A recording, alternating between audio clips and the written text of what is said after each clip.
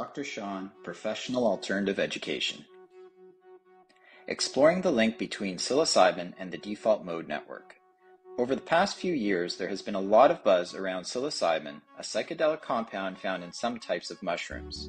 Let's take a closer look at how this works.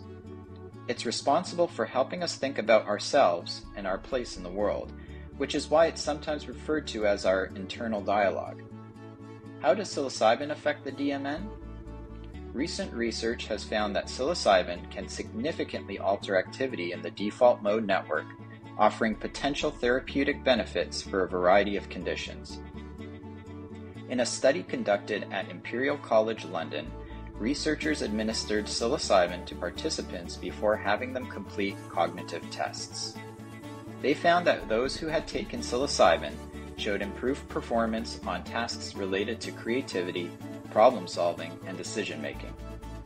A subsequent study conducted by Johns Hopkins University School of Medicine uncovered similar results after they administered psilocybin to healthy volunteers. They found that those who took the psilocybin showed better performance across all three measures compared with their pre-ingestion baseline results.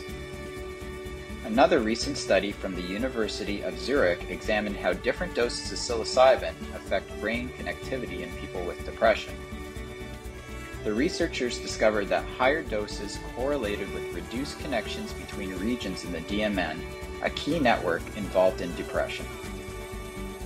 This suggests that taking different amounts of psilocybin could bring about varying effects on mood regulation and emotion processing. The potential long-term outcomes of augmenting the default mode network via use of psychedelics are numerous and varied. Perhaps most notably, research into this area suggests that regular and repeated use of psychedelics may result in improved cognitive functioning as well as higher levels of creativity.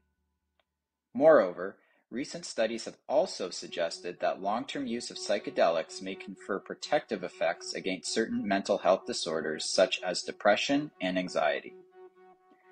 Scientists have theorized that sustained use may potentially lead to more lasting structural changes within the brain, such as altered neuronal connections and increases in dendritic spine density. The research between psilocybin and the default mode network is providing strong evidence that psilocybin has a significant potential to be used as an effective treatment for mental health and neuroplasticity. With all these promising findings, it's likely that more research will continue on this topic with even more promising outcomes related to mental health neuroplasticity.